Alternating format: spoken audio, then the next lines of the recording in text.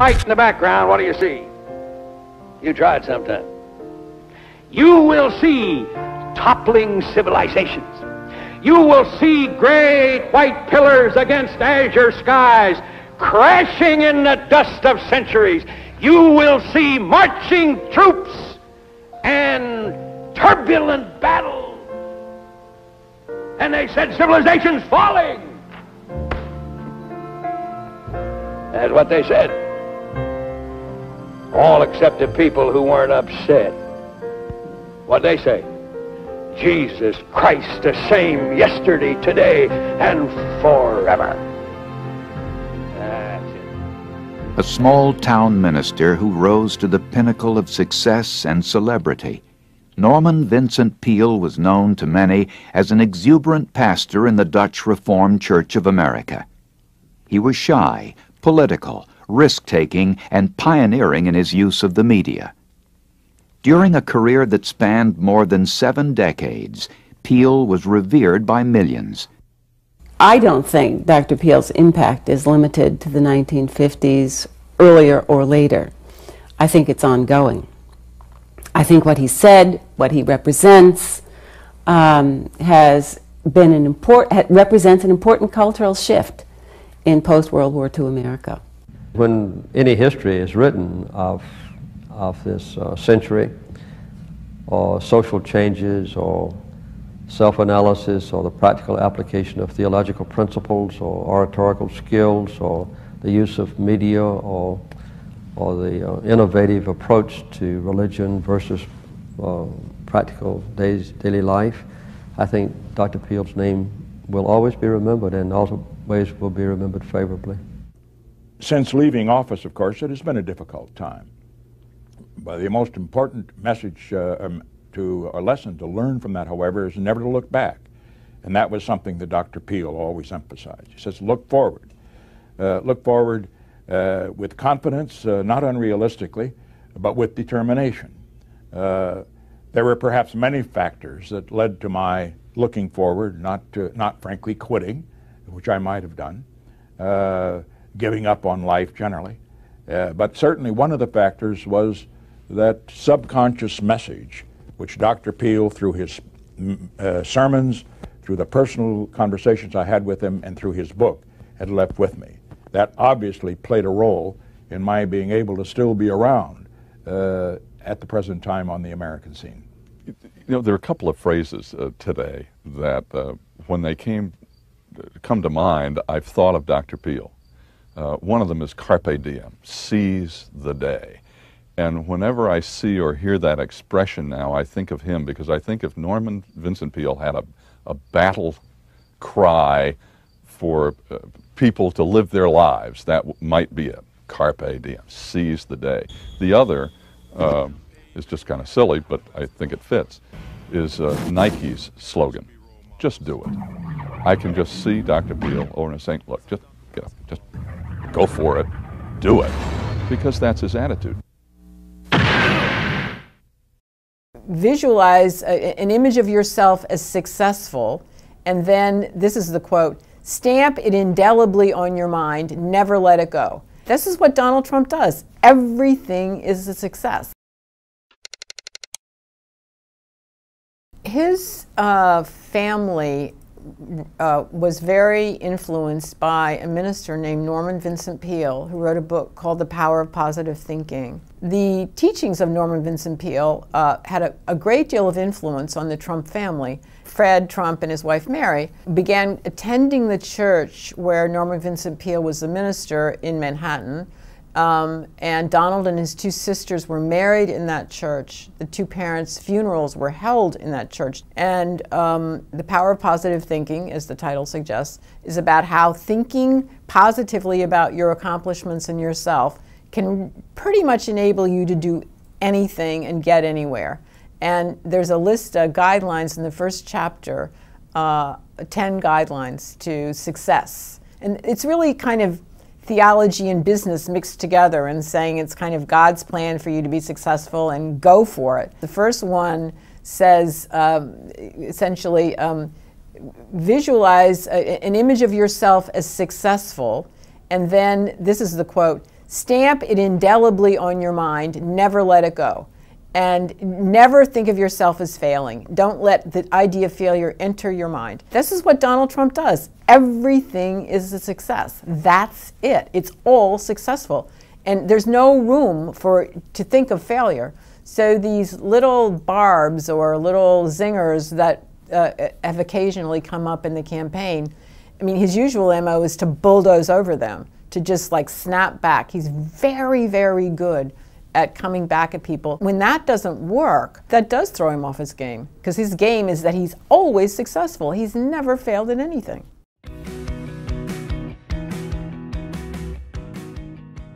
Many years ago, Dr. Norman Vincent Peale, who was a colleague of mine while he was still alive, wrote a book called The Power of Positive Thinking. It's still one of the most popular books on personal success and personal development ever written, and his basic message is if you think in a positive way, you'll have positive results, and you'll be happy most of the time. So how do you use the power of positive thinking? Well, they did a study at the University of Pennsylvania. It was funded by some of the biggest companies in America, and over a 22-year period, they interviewed more than 350,000 people like you and I, and asked them a lot of questions about their lives and their attitudes and so on. And one of the questions they asked them is, what do you think about most of the time? Then they conducted a series of experiments. They would have graduate students who were working on their papers in psychology and sociology phone these people once a week at random during the week and just say, what are you thinking about right now? And they'd write it down. And the next week they'd call them on a different day at a different time. And this is all prearranged that they would be expecting the call sometime. And what are you thinking about right now? And they'd write it down. Then they began to sort these groups out in terms of deciles, which is 10%. The bottom 10%, the next 10%, all the way up to the top 10%. And they noticed that people in the top 10% thought very differently from people in the bottom 80%. What do top people think about most of the time? Can you guess? The answer was so simple, it was amazing. They think about what they want and how to get it most of the time. They think about what they want and how to get it. They think about their goals, and they think about their priorities, and they think about their actions and activities each day. They think about the number of people they need to call on, and the number of proposals they need to put together, and the number of things they need to read and to study. They're always thinking about what they want. And when you think about what you want, it makes you happy. It makes you positive. It makes you feel in control of your whole life. And then they think about how to get it. So in my seminars, I'll say that the most important word for leadership and success is the word how. Whenever you have a goal, the only question you ask is, how can I achieve this goal? If you have a problem, how can I solve this problem? If you have an obstacle, how can I overcome the obstacle? Top people think about what they want and how to get it most of the time. And as a result, they're thinking about their goal and they're thinking about the actions that they can take every single minute of every day to move faster toward achieving that goal. Earl Nightingale once said that happiness is the progressive, step-by-step realization of a worthy ideal or goal. When you feel yourself moving step by step, each hour, each day, toward achieving something that's important to you, you feel positive and happy most of the time. By the way, do you know what unsuccessful people think about most of the time? They think about what they don't want, the things that make them angry or sad, usually past events that they can't change, and they think about who's to blame for all their problems. So whenever you see people talking and complaining about things that they can't change, things in their life that are their responsibility, and then blaming others for their problems, you know you're dealing with a negative, unhappy person with a very limited future and a very unhappy present. So the way you take control of your mind, like grabbing the wheel of a vehicle, is start to think about what you want and how to get it all day long. And you automatically become positive and start to feel in complete control of your life. If you like this video, please leave a comment below and don't forget to subscribe to get new videos like this in the future.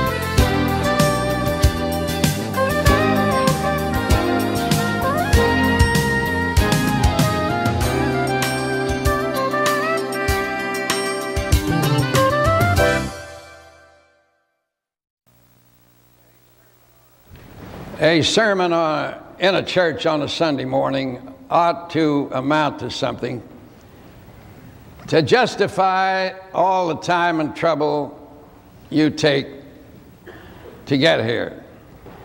And therefore, I always feel a sense of great responsibility and try my best. Every Sunday, looking out from my office, I see a line of people queued up to come into this church. I see them standing there in the snow and the rain and the cold and in all kinds of weather. And that's a good thing for me because I stand there looking out at them, and I always say to myself, what I'm going to say is what I'm going to say this morning worth those people standing out there. And I saw many of you standing out there today, but I'm not apologetic today because I have something to talk to you about that is terrifically important, and it is hope. I would like to think that everybody would go from this church this morning full of hope, because as the Bible says, we are saved by hope. Now, if you always keep hope going for you, you may realize your fondest dreams. If you always keep hope going for you, you may realize your most cherished goals. If you always keep hope going for you, you will be able to overcome every difficulty, solve every problem, rise above every defeat, and win a just and wonderful victory in this life. Hope. It's one of the three greatest words in the Bible. And now abideth faith, hope, and love. These three. But the greatest of these is love. But that must mean the second greatest is either hope or faith. Well, you know, in preaching a sermon, I always fall back on good old Bartlett's quotations. I admit it. Some people quote without admitting that they found it in Bartlett. What would we do without good old Mr. Bartlett? Well, I looked up hope. It's mentioned many times. There's a man named Robert Bridges, a poet who lived a long while ago. He says, anybody could have figured this out, hope is a better companion than fear. Certainly. But here's a statement that's really a classic. Hope is ever livelier than despair. Isn't that a beauty? Hope is alive. Despair is dead. Herbert Spencer, back in 1591, advised his readers to feed on hope. And then we come to Sidney Smith. He says, hope for the best and trust in God. Hope is the belief that joys will come. But he got off on another subject in the same page on which I was reading. Has no relation to the subject matter of this sermon. But he said way back in somewhere between 1771 and 1845, which was his lifespan, he came up with the assertion that preaching has become a byword for long and dull conversation of any kind. I really think that rules him out as an intellectual critic. Then we've got to get a quotation in here from good old Shakespeare. What a man he must have been. How was all the wisdom that he had in one head? Must have been remarkable. He speaks about Henry IV, who lined himself with hope. Just get hope all through you. Line it. Line your brain with hope. And Matthew Arnold says, still nursing the unconquerable hope. Alexander Pope, hope springs eternal in the human breast. God put it there because we can't live without hope. Carl Sandburg said, who can live without hope? And the Bible, finally, I don't think that amounts to anything. We are saved by hope. Now you see, if this is the case, it's all the more reason why we should be committed Christians. Because when you know Jesus Christ, you know all of these great qualities. You have faith, you have love, and you have hope. A synonym for hope could be expectation. Who can live without expectation that there's something good in the future? If you had to get up in the morning and say, nothing good is ever going to happen to me, how good would your life be? When you can get up in the morning and hope that you have your skills, that you'll have your ability to succeed, that you'll have clarity of mind, then you live. In our magazine Guidepost, we have a story by a famous professional basketball player named Otis Birdsong, now playing with the New Jersey Nets, formerly with Kansas City Kings. He was on the championship team of the NBA, National Basketball Association. He averaged 26 points per game. One of the great players of our time. He was raised by a Christian mother, prays daily, reads the Bible every day, goes to church, is a Christian young man. But he went into a slump. Now, do you know what a slump is? I certainly do. I've been in them myself. It's when you can't seem to do it. It's like making a speech or preaching a sermon. You can't get it over. There's no flow, there's no harmony, there's no rapport. The words won't come. And if they come, the wrong ones come. A slump. Well, a basketball player in a slump, he was skillful in making his shots whoosh through the basket, but night after night they would go up to the basket and roll around the rim and drop on the outside on the floor. Night after night. he was in the slump.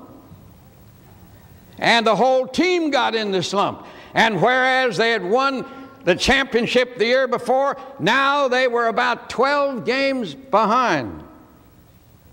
So he paced the floor. What should he do? And the thought came to him, talk to mother. Well, he said, what's she know about basketball? She doesn't even know the terms. She doesn't even know how to score a game. Why should I talk to Mom? But finally he did. He dialed the telephone. And in a glum, sad voice, he said, hello, Mom. She said, Otis, what's the matter with you? He said, who said anything was the matter with me? She says, I am your mother, and I know when something is wrong with you. What's the trouble, son? Haven't you been praying, reading the Bible, and going to church like I brought you up to do? He says, yes, Mom, I have, but I am in a slump. She said, please tell me what is a slump. He described a slump. Oh, she said, I've been in a lot of those myself. But Mom, he said, you don't understand. I'm a professional champion basketball player, and I can't get the ball in the basket. And I said, in order to win, you have to get it in the basket more times than the other team gets it in the basket. Do you understand? She said, yes, I understand. You haven't been praying as much as you should. And you haven't been reading the Bible. Oh, he said, Mom, what's that got to do with it? She says, what's that got to do with it? Everything. Now, she said, son, you just go back and read the Bible and pray and believe and hope and have faith, and you will get that ball in that basket. Goodbye, son. That night, it seems too apt, but that night he shot 35 baskets, and whole team came out of the slump. And as he went home that night, he said, mothers are funny things. They don't know nothing about anything, but they know everything about everything, if they are in the Lord. Now, Mrs. Birdsong reared a big family of 12 children. And you can't do that without character, courage, and faith, and wisdom. And the wisdom of it was, this boy was out of the flow. He was out of correlation. He was no longer in harmony. Therefore, this elusive ball wouldn't go into that little basket.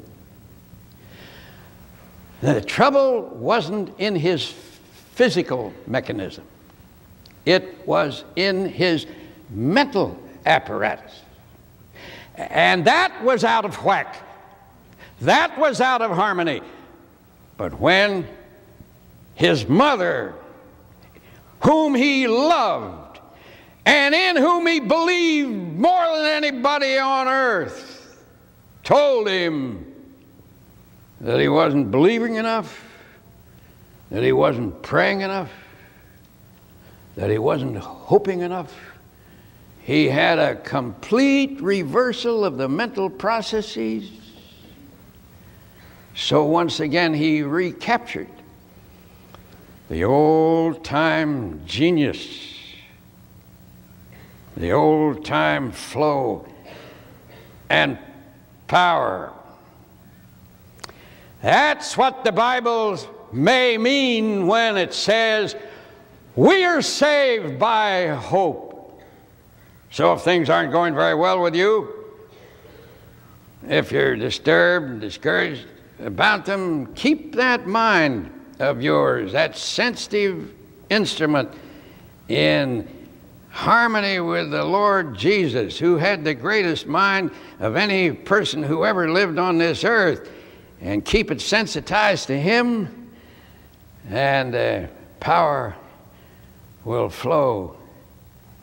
You'll be saved by hope. Well, that's one thing. And the other thing is that hope lifts us always out of our hopelessness. There is one of the most devastating words in the English language: hopelessness. It's proper that it would have less in the middle of it. Hopelessness. It goes down, you see, into complete frustration and failure. Whoever figured out the English language is a smart man, because he knows how to put pictures into words. I never thought of this before. I'm just thinking of it on the spur of the moment, but it's not a bad idea. Hopelessness doesn't lead up. Hopelessness leads down. What leads you up then? It is hope. If you're without hope, you're without life. Always believe that joys will come. Always keep expectation alive. I was in a certain city the other day when I met a friend of mine who is probably one of, if not the most highly respected man in that city. And as always, when I stood with him, I realized I was in the presence of a miracle. He was gifted in early youth with a charming personality. He was hired by a bank to do a routine job, but his personality made itself felt so that they assigned him the job of entertaining prominent customers of the bank, especially from out of town. And they gave him a membership in the leading club of the city. And he got the notion that the way to entertain customers was to encourage them to drink plenty of alcohol. So he would have luncheons, and the alcohol flowed, the whiskey flowed, the brandy flowed, the vodka flowed, everything flowed. And of course, he felt that where anybody else had a drink, he should have a drink. And it got so that he'd go back to the bank in the afternoon completely intoxicated, reeling and inebriated. And they'd send him home. Got so that he would show up at the bank at 9 o'clock in the morning, drunk. And he got so bad that they couldn't use him anymore to entertain customers. And he got so bad that after a while he couldn't use him, period. By this time he'd become one of the vice presidents of the bank. So the banker called him in and he said, I'm sorry, Bill, which isn't his name, Bill, I've got to let you go. Sorry about it. And he said, furthermore, you are such a despicable character that I'm going to see to it that no bank in this state hires you. You'll never get a job. And the boy knew it, because this man was the dean of all the bankers in the state. So after a while, his wife got fed up with him. She left him. He had 2 children. They'd have nothing to do with him. He lost his beautiful home in the country club district. He was thrown out of the membership of the other downtown club. He was thrown out of the country club where he played golf. Finally, his money went. And his friends ignored him. And it got so that he panhandled on the street of the very city in which he'd been a top vice president of the biggest bank in the state. What you might call, in the old terminology, a bum.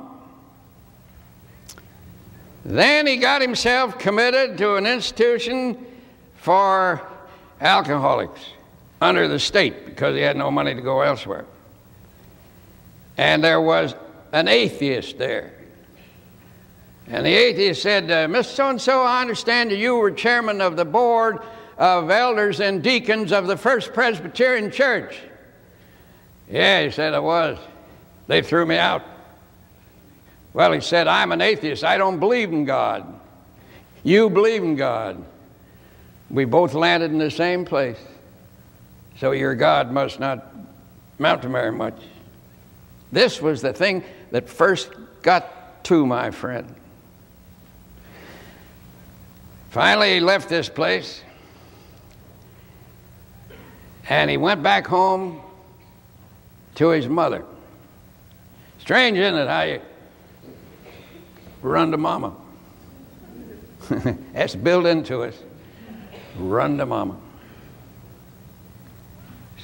So mama said, son, there's only one way for you to recoup, and that is to really get converted to Jesus Christ, because you have been a spiritual failure. And I'm honored to say that she made him read a couple of my books. And one day, under a tree on that farm of his mother's, he committed himself to Jesus Christ. And it took instantly. He no longer had the alcohol problem. Went back, gradually worked up into the bank across the street. Then one day I heard he had cancer. And I called him on the phone and I said, don't let us throw you, old boy. I was afraid he'd go back to the other. He said, don't you worry. Jesus, who freed me from the other, will take care of me in this. He later became head of the Cancer Society of his state. He's still healthy after these many years.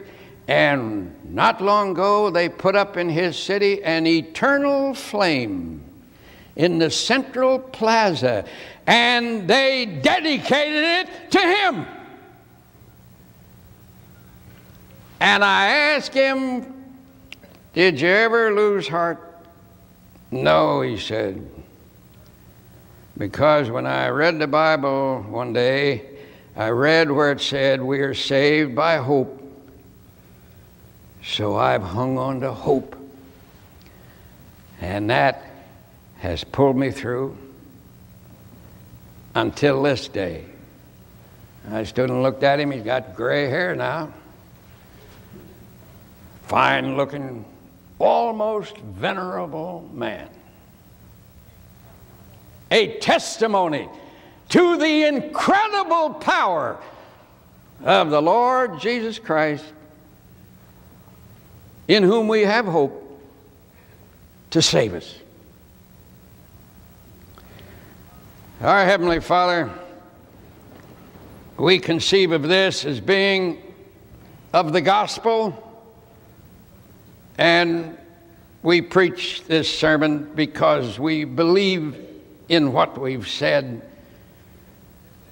that if there's anyone here present amongst these fine people in whom hope is low or the flame going out, revive it again by your loving grace and your wondrous power. Hi, thank you for watching this video. I hope you have really enjoyed it. Please share your feedback in comments and like and subscribe.